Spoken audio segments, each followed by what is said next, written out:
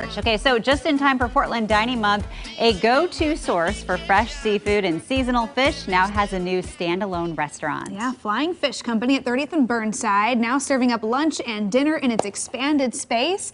And chef and owner Leif Gildersleeve is here with a look at what they are dishing out. Good morning. Good morning. Thank you so much for having me. Yeah, thanks for coming in. This all looks great. Yes. So you guys are expanding, right? People are going to recognize the name Flying Fish Company, but the restaurant, that is a whole new adventure for you. It is, you know, tried to come into a new offering here in Portland, have a nice casual standalone fish restaurant with the fish market attached to it. So something that there's not really anybody else doing in this town. Yeah, and so you've brought in, I guess, some of the favorites or some of your favorites? Yeah, kind of our signatures. Oysters on the half shell. We've been doing the little Flying Fish Oyster Bar for the last 4 years when we were over on Sandy, but now that we've got our own brick and mortar, we decided to add some new fun components to it. We're doing fish and chips. We have a beautiful signature fish sandwich here made with local Washington steelhead. Oh my gosh. And then we've got our famous, let's say, my favorite. poke. Yes. Which is kind of a popular one these days. Yeah, I was going to say, do we so need to good. get in and try some of this We poke? do, It's one of my yes. favorites. So, and then also, I know you're shucking oysters over here. Yes. So we were talking about this, the correct way to shuck an oyster. It is an art. Don't hold it in your hand. That's number one. So I did a contest last year and I lost and I cut my hand. Like I did it terribly wrong. So I don't know if we can get a close-up on your hand. Absolutely. And show how you do it. Yeah, so what we want to do the cup side down, some more of the spoon side down, and then go in through the little small point at the end. It's called the hinge. So always put it in a towel, don't hold it in your hand. Through the hinge there, you put a little pressure going down, get the knife tip in there, turn it like a key, and then with that key, you can just sever that top shell right off there. Now you turn it towards you, make sure there's no shell in the front, and then there's a little muscle right there that connects to the bottom shell. You just disconnect that, and it's just ready to slurp. There you go. Wow. And you want to kind of keep that brine in there too. Yeah, that's right. Really Yep, you've got to be really careful when you're shucking an oyster to make sure that you get the brine in there. So yeah. again, How many can you shuck in like 10 minutes? I'm not a real fast shucker. Yeah. I'm more just steady. Steady. That wins the race. Shucker. Okay. Yes.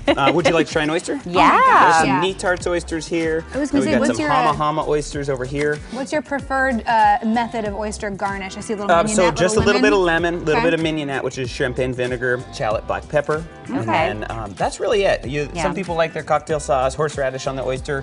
I like it real simple. Just a little lemon, They call it the miroir, just like the terroir of wine. You get different flavors from each bay. Down the hatch.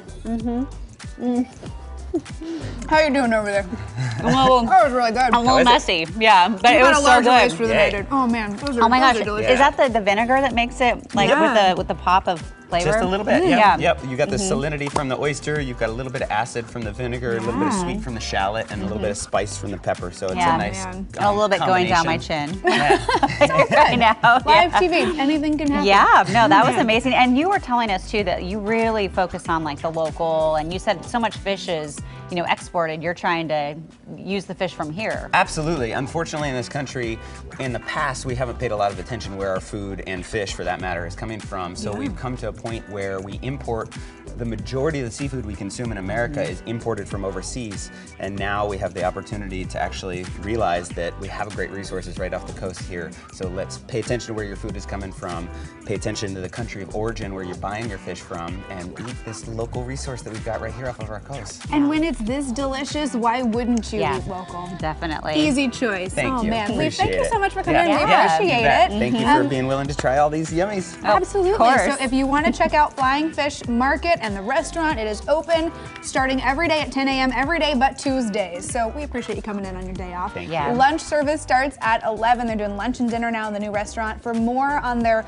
Portland Dining Month offers and their full menu, just check out this story on coin.com. Yep, Kelly was over here earlier kind of checking out what we have because it is pretty good. You're like, save some for me. We'll save you some